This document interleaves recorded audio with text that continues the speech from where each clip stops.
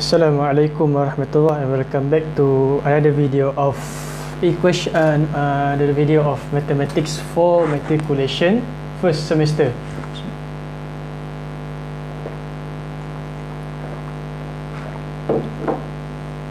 So in the previous video, we already been introduced to inequalities.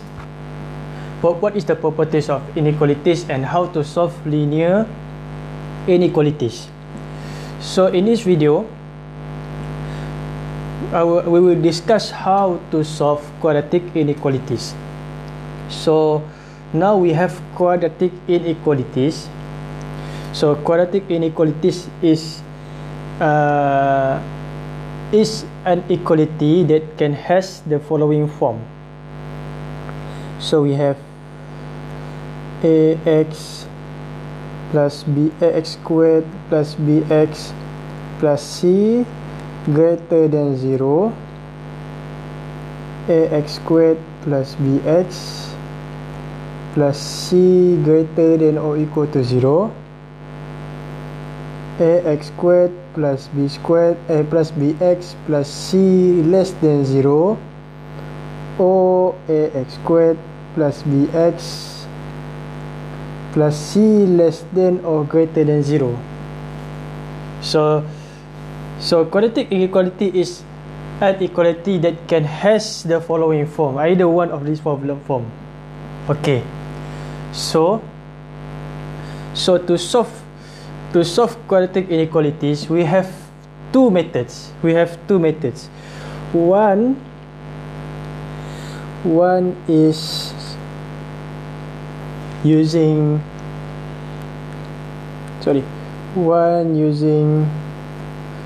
algebraic method,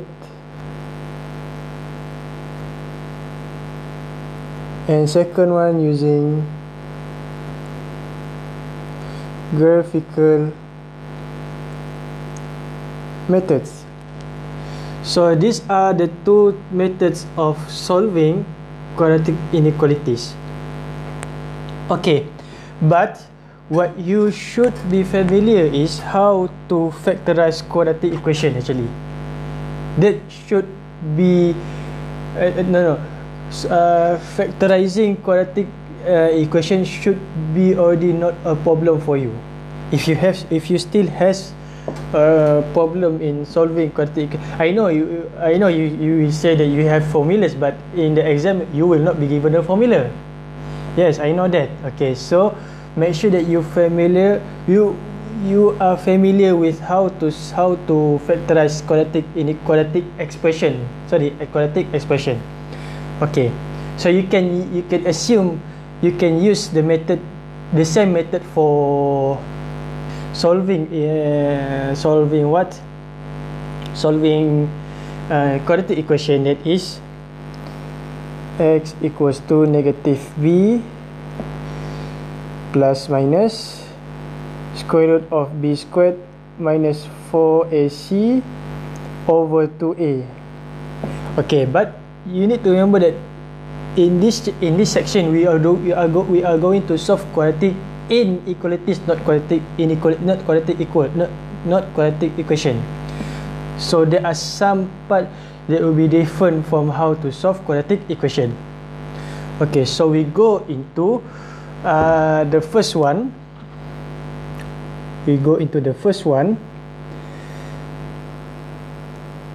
A, algebraic method.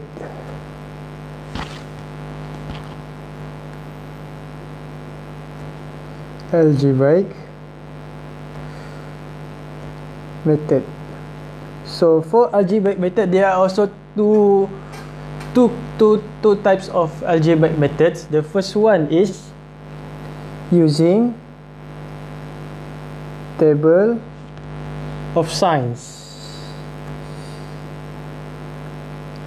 Okay, so the first method here is using the method of table of sign. Okay, so let's take an example. For example, solve, okay, solve x squared greater than x plus 2. Okay, so let's say we have the following example. Okay, so to solve, the first step is use the properties of inequalities to obtain a zero on the right side of the inequality. So the first step here, in other words, we are moving the terms on the right side of the inequality using the properties of the inequalities to make sure that on the right hand side there will be only zero on the right hand side. Okay, so what we can do here is just move, and there's no sign changing here. Okay, so the first step here is x squared minus x minus 2 equals to 0. Okay, in our example there's no sign changing, so we don't worry about that.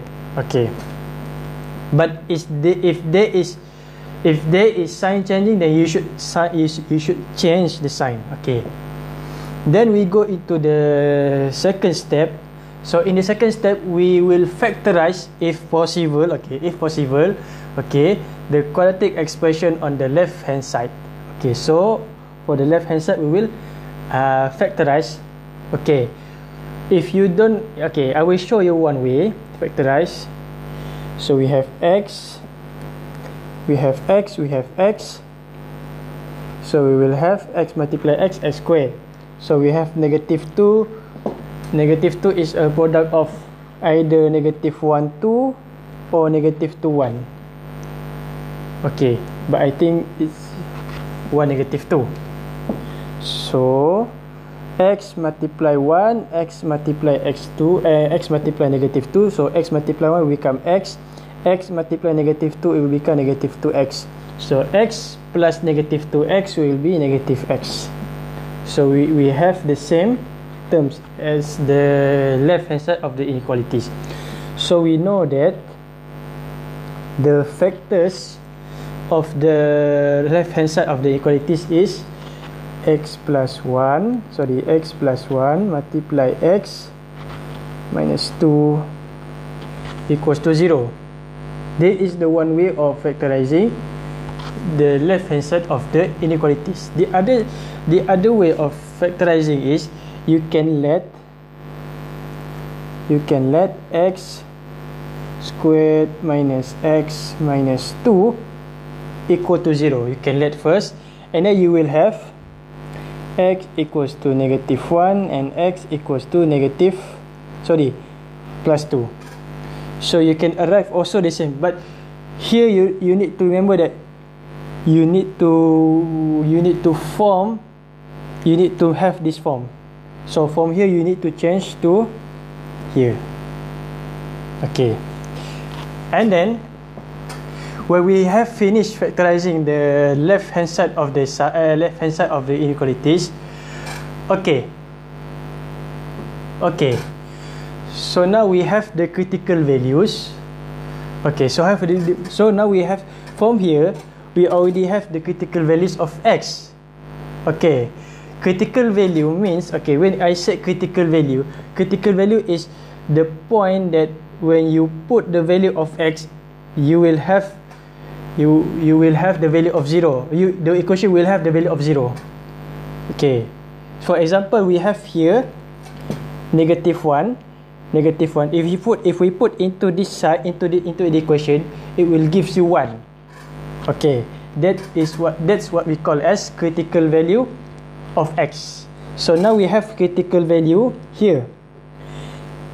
Here is our critical values.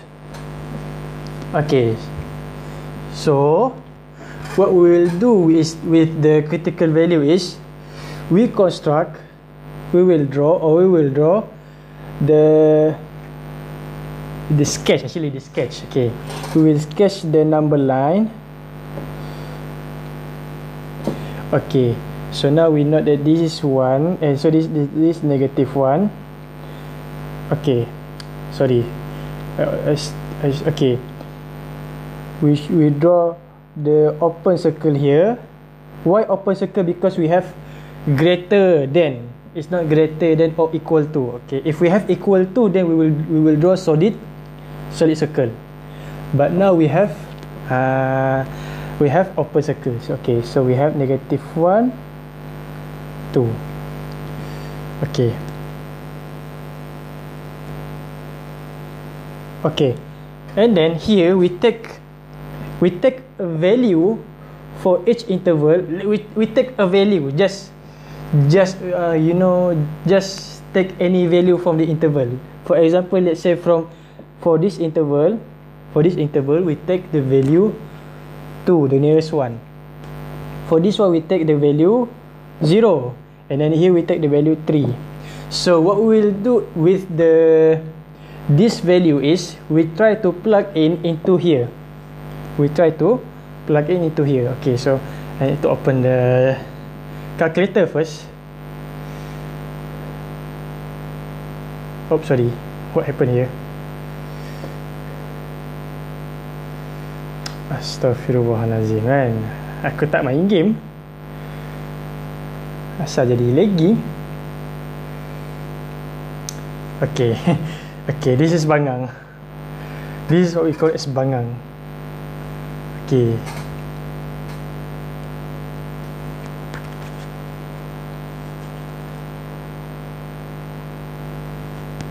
Okay, so we try to, sorry, I forgot to do. Okay, here also we try to find the sign for each of the following.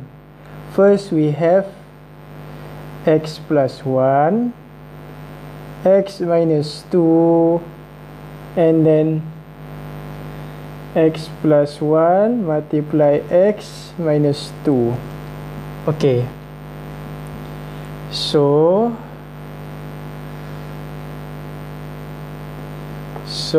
first we try to test negative 2. Okay, what we'll have here, negative 2 plus 1 will give you 1, or you can mark the negative. So we mark here negative because we have negative value. And then we have negative 2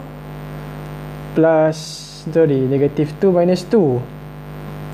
So we will have negative value also. Okay, so this one is obvious because since we have the sign for x plus 1 and sign for x minus 2, here we just need to multiply both signs. So you will have what color should I use?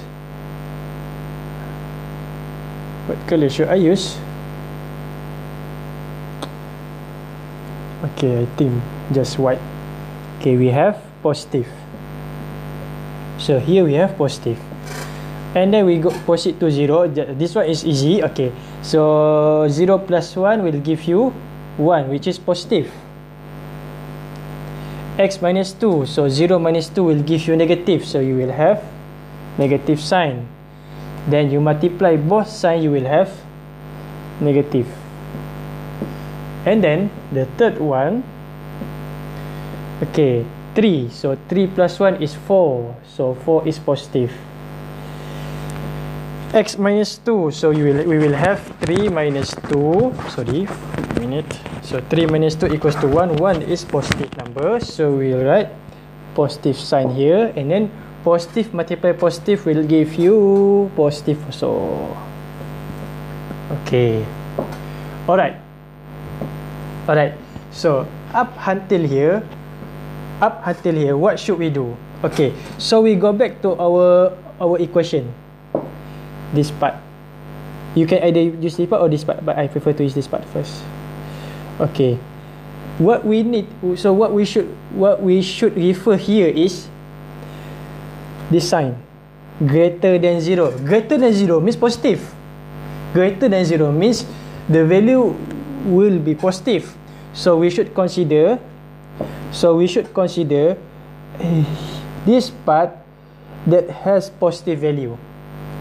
So which part that has positive value? This part and this part. Okay, then we can conclude that our answer is, so then we can conclude that our answer is x is less than -1. Because why we use less than? Because we have solid, we has open circle. Okay, and x greater than 2. Okay, or you can use the interval notation, from -infinity to 1 open bracket union with from 2 to infinity open bracket. Okay, so this is how we use the table of sign method. Okay, table of sign method. Okay, simply means up until here, when you done with the factorization, you find the critical value, and then you construct the timeline here. You construct the timeline with the critical values being marked on the table line, on the timeline, on the number line, and then you put a barrier between them, somehow like an interval between barrier. And then for each interval, you choose one value that represents that barrier. Okay, and then you put that value into these three expression. Okay, actually enough for these two, because for here you just multiply the first with the second one. That's the third expression actually. And then when we have the sign combined, we go back again to the equation. We see the sign, what sign is being used. If we have greater than, then we will use interval that has positive sign. If we have less than 0, we will use the interval that has negative sign. That's how we use this method. Okay, so we go into the second method, still algebraic method. So we have this method, also algebraic method, but now using the number line. Using the number line. Okay, now using the number line is different from, the first method we still use the number line, but when we construct the number line, we just pick a value from each interval. Okay, however, in this method, we are not going to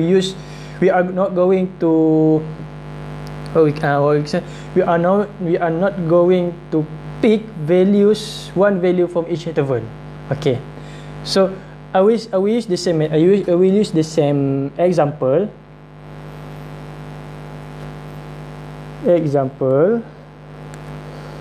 Solve the same equation again. The same inequality again. Okay, so the first and second step is similar, but the punchline is when we have this part. Okay, so I will skip the first and second step because it's just similar to the previous one. So we already factorize. We have x plus 1, x minus 2 greater than 0. Okay, again. Okay, so here, up until here, the third step will be different. Okay, so the concept behind this step is, okay, we have here one number and here also one number. Okay, the multiplication of two numbers that gives you greater than 0. What is the possibility of what is the possible solution of this inequalities? Okay, so we consider one by one. So consider x plus 1 greater than 0 or x greater than 2 equal to 0. Okay, so now for the first consideration we can use basic algebra. So we will have x greater than 1, x greater than 1. Okay,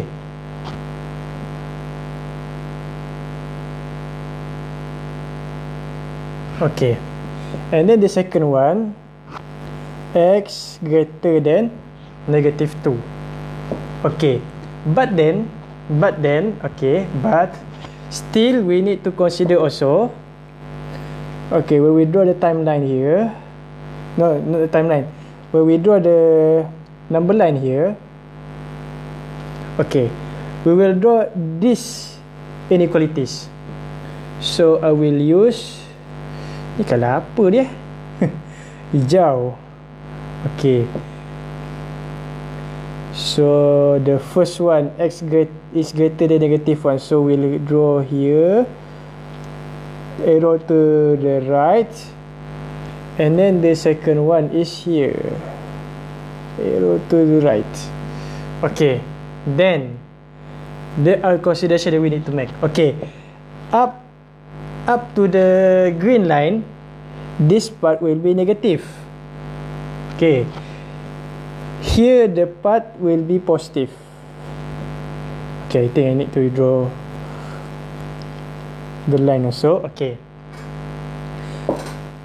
now up to the blue arrow, this area and this area will be negative. Only this area will be positive. Okay, so now we can combine, we can multiply both signs. So negative multiply negative will give you positive, positive multiply negative will give you negative, and positive multiply positive will give you positive. So now we have the area that satisfy the inequalities is this area, this area and this area. Okay, so we have our answer, the same as before, x is less than negative 1 and x greater than 2, or from negative infinity to negative 1 open bracket union with from 2 to infinity open bracket. Okay, so these two methods are the algebraic method of solving the quadratic inequality. Okay, to be honest, I'm not familiar with these two methods because these two methods consume too much time. So I will introduce to you another method, which is the graphical method. Okay, C.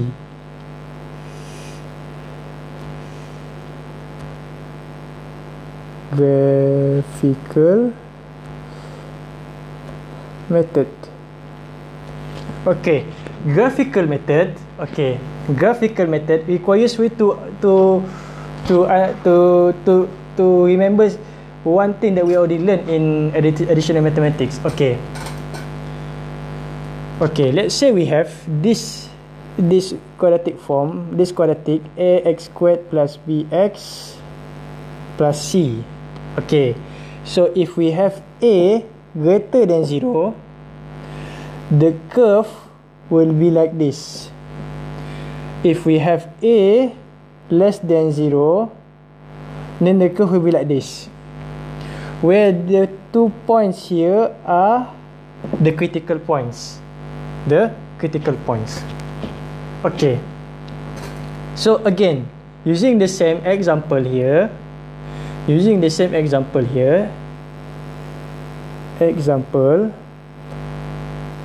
solve